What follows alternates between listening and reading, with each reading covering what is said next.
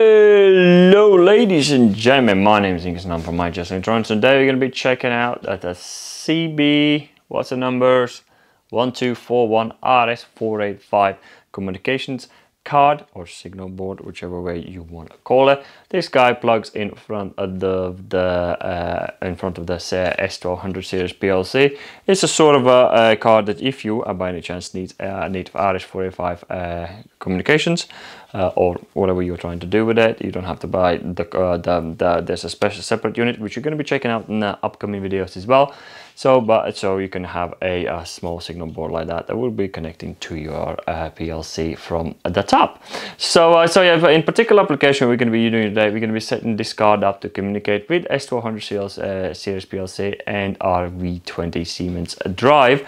So using USS bus communications. So that's what we're going to do today. It's going to be a two-part video. I wanted to do one, but then the video was stretching out too much because I want to talk quite a bit more about it.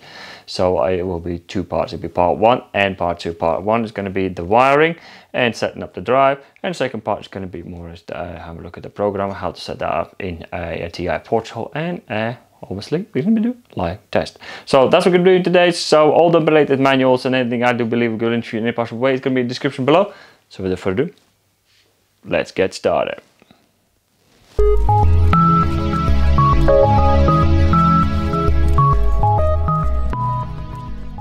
Here we are, so the card's already plugged in, and as always I always remind people to make sure the controller is always off when you put this card in, otherwise you will short circuit some plugs or pins in there in this actual controller, and this part will no longer be able to function. So do make sure that when you plug in at these what they call the combination signal units, make sure that PLC is off.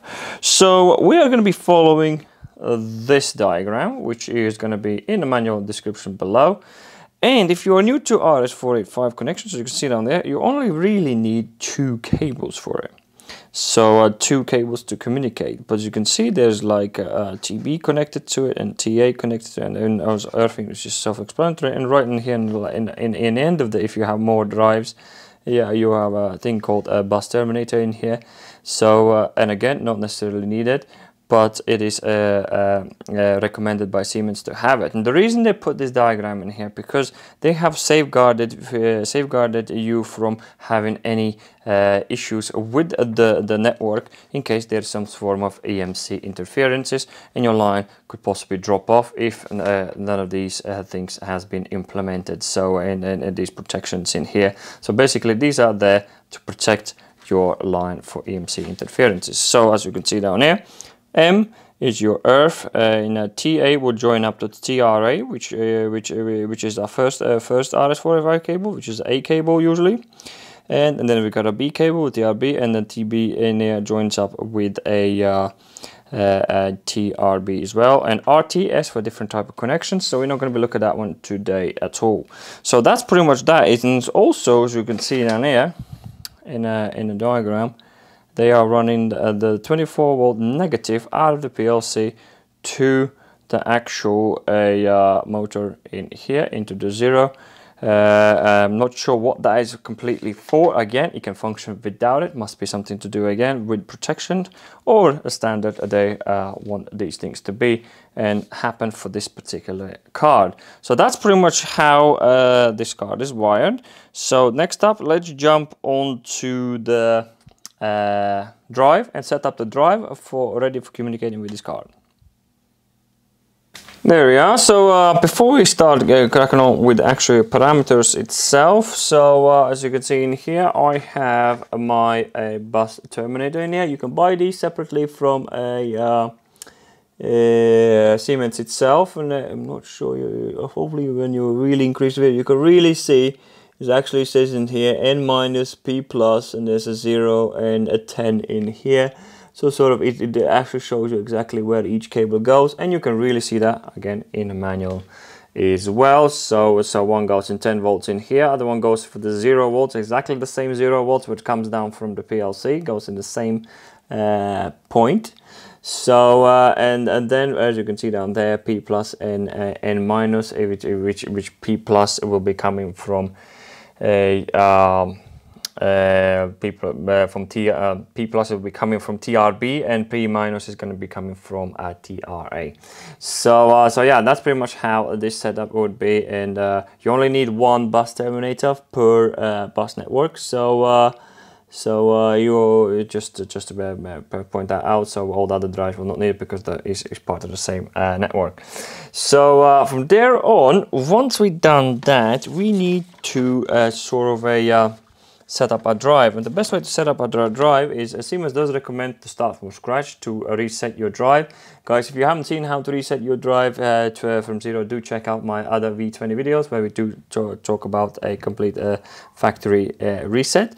So or also you can go into manual and find a page like that, which is in the description below, which will give you a good understanding, step-by-step guide how to set up your drive from their proposed way. So my page is quite dirty, don't know why. So the first thing what we're going to need to do, we need to change our macro. And to change the macro, just hold it for a 2 seconds. You will see P100. Click it again, and then you're going to see CN. Most likely when I reset, you're going to be in CN 000. So just go to the CN 010, which is a 10th macro, which is for the USS bus.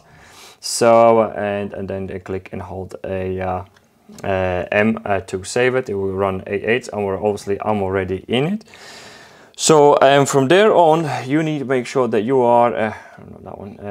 You are in not that one. Click it quickly, so one click. As you can see, I'm already in a 2010. That will be the first parameter you look at, but for you to get to these 2000s, you need to make sure that you are your password, your access level is at 3, which is in parameter. I'll show that in a minute. Should have done that from the start. So there we go. If you go into parameter 3, make sure that is on 3. So, and thereon you should be able to access all the necessary parameters. Obviously there's a 4th level as well, but 3 is required for you to access this particular set of parameters. So the first one we're going to be checking out, it's number 10. Number 10 is going to be your baud rate, and baud rate, I don't know, is that saying right? I don't know.